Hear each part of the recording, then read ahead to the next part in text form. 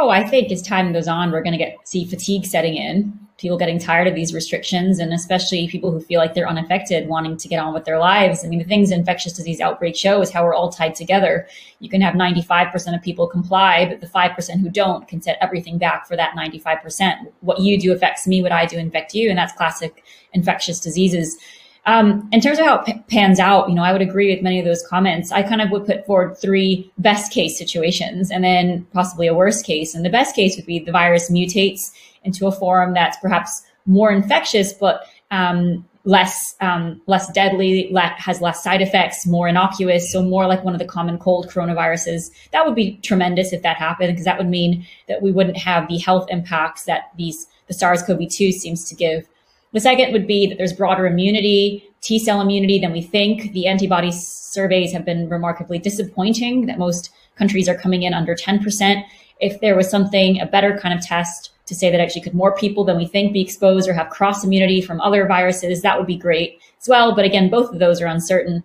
And the third would be that there's a vaccine. There's several promising ones that come through in the next few months. And then you'd have something to really convince, the public to comply, say, hold on with these measures, comply with these measures for a bit longer, because there's a vaccine coming, and that could be a game changer, especially if it has very few side effects and is ineffective in terms of lasting immunity for a year or two.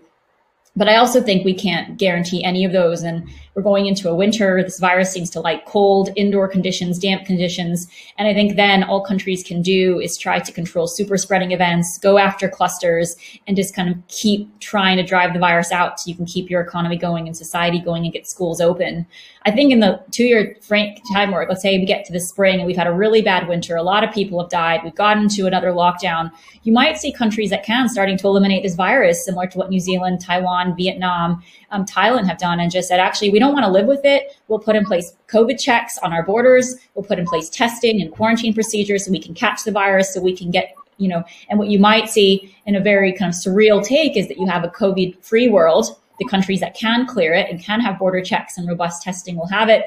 And the countries that can't, probably generally low resource countries, are going to struggle, and then hopefully can come and help. And that would be, for example, if you don't have lasting immunity, which we don't know yet, and that you could have repeated waves of this virus rather than any kind of static position. So I think there's a whole range of scenarios. And I think I just try to kind of lay them out of what are the uncertainties, the scenarios. And as we get more information, we can start to narrow the number of scenarios that are out there from best case to worst case.